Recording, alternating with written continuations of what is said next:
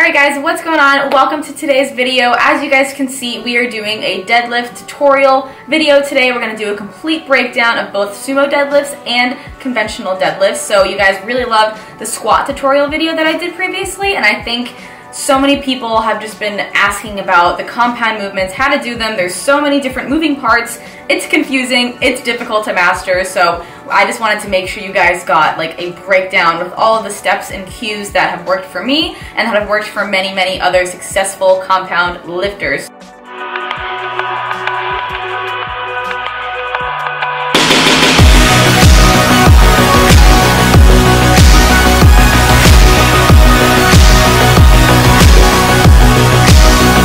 Let's go ahead and get started. We're gonna go ahead and start with talking about equipment that you need or that would be beneficial to you. So a few things that I would recommend: shoes. I would recommend wrestling shoes, deadlift shoes. You can get deadlift slippers. You can also use chucks, and you can also just do it barefooted.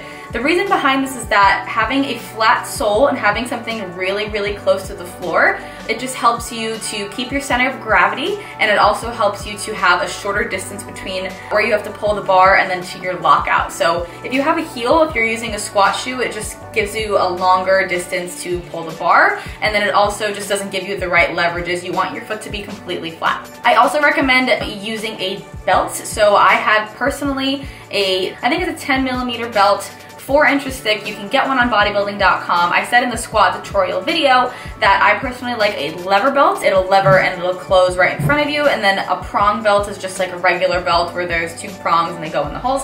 I highly recommend actually practicing your form without a belt for the start. It does help you brace your core against it, because when you're doing compound lifts, you have to brace your core, right? You have to make sure that your intra-abdominal pressure is tight so your body stays neutral, your spine stays neutral, and having a belt just reminds your body to push out against something. So you're actually supposed to like push out that way. You're not supposed to breathe in. When you're breathing, you're not supposed to breathe in like and suck your stomach in. You're supposed to push it out, so having something against your stomach right here is actually going to help you remember to do that properly. I recommend getting a belt, practicing without a belt for a while, but it does help you with those heavier lifts. Another piece of equipment that I do recommend getting, if you guys aren't powerlifting and you're not focusing on powerlifting, you're not ever going to compete in powerlifting, you can get some Versa grips or some regular straps. You can get these both on bodybuilding.com. But what these do essentially is that you would wrap it around like so.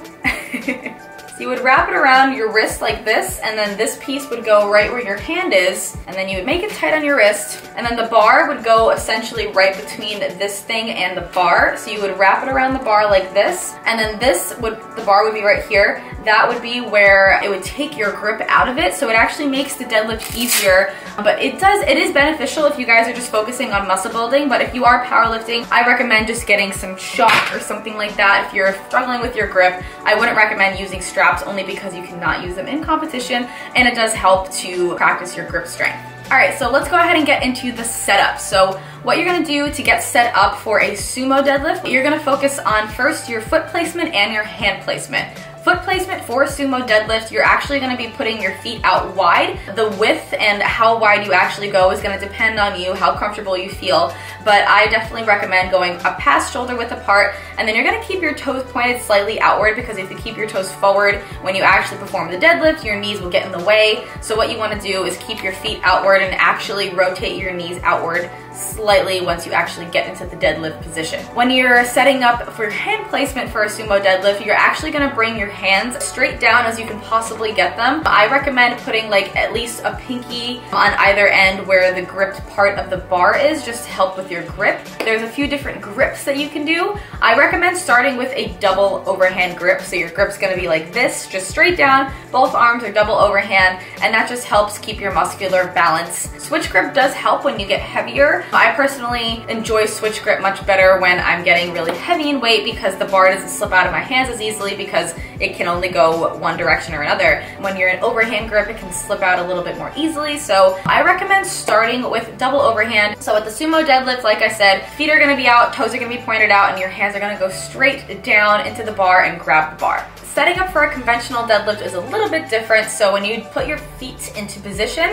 so you're gonna do slightly out from shoulder width apart, but not that far apart. A lot of the people that I've watched other videos for deadlift tutorials, they say that if you put your feet in the position where you feel like you would do a vertical jump, so if you're pretending to do a jump straight up, like a squat jump, the position that your feet are in is usually where you're most powerful, and it's usually just shoulder width apart, and then your toes are gonna be pointed forward, in the forward direction. For a conventional deadlift, that's how you're gonna set up your feet. And then when it comes to your hands, you're gonna put your hands just right outside of your shins, as close as you can get them, because that's gonna keep your body as tight and compact as possible. Execution of the two lifts. Once you get your hands and feet into position, something that really helps me as a good cue is to put your hips back into a position where your shoulders are in line with the bar. You want your shoulders to be right directly in line with it, because you want the bar to come up in a straight line, as straight of a line as possible. So if you kind of go over the bar and you grab it in sumo, you are bending over slightly. So what you're gonna wanna do is sink your hips back a bit, but not too much. You actually don't want to put your hips back into position where they're too low. You wanna make sure that your spine is neutral there. So push your hips back a little bit, and then you're gonna think about tucking your pelvis slightly under as well. Just thinking about that helps you keep your spine neutral. It'll help you stop from doing the Instagram girl bend back type deal where your pelvis is anteriorly tilted. You want it to be the other direction. As you're learning, don't get too frustrated if you can't think about all the things that are moving at once. There is a lot of moving parts. So when it comes to your upper body, one of the cues that I have heard in the past from a trainer that really helped me was think of your back and your legs as a dial. This can go for sumo or conventional. So something that you really need to focus on is thinking about your lats, turning your back dial on all the way before you even begin the lift. So that just means tightening your lats and then packing your shoulders down as tight as possible. And that's gonna help your shoulders get into the right position. You wanna think about your weight being directly behind the bar. So you don't want any of your weight being forward, because then you'll tip forward and you won't be in the right position. So you're going to squeeze your lats, you're going to squeeze your shoulders, you're going to pack those shoulders, and you're going to feel tension in your glutes and hamstrings. You're going to pack that, and then when you're actually going to start the movement, don't think about pulling the bar off the ground, guys. I know it's a deadlift, I know it's a pull, but I like to think about it as a push movement. So you're actually gonna be pushing your feet slightly out and down. So instead of thinking about pulling the bar, think about pushing out of the ground, because if you're pushing and your legs are very strong, your legs are stronger than your arms, aren't they? So if you think about it that way, and then everything is really tight at the top, and all you have to do there is push your hips forward. So you're gonna squeeze your glutes, push your hips forward, and the bar will just fly up with you. All of the same cues in the sumo deadlift do apply to the conventional deadlift, but instead of pushing your feet out, you're just gonna think about pushing your feet down and into the floor, because your toes are straight, right? So push your feet down and into the floor. Make sure that back dial is completely turned on, and then turn the leg dial on slowly as you come up. So make sure everything is tight. Your breathing is going to be focused on making sure that your intra-abdominal pressure is pushing out on your belt, or just pushing out in general. Some people start their breath at the top of the movement. I like to actually start my breath once I'm all set up into position right before I start the lift. Make sure before you start the lift, you take a deep breath and pack everything, get into position, and then all you have to do is push down, the bar comes up with you, push your hips forward, and you've completed the deadlift.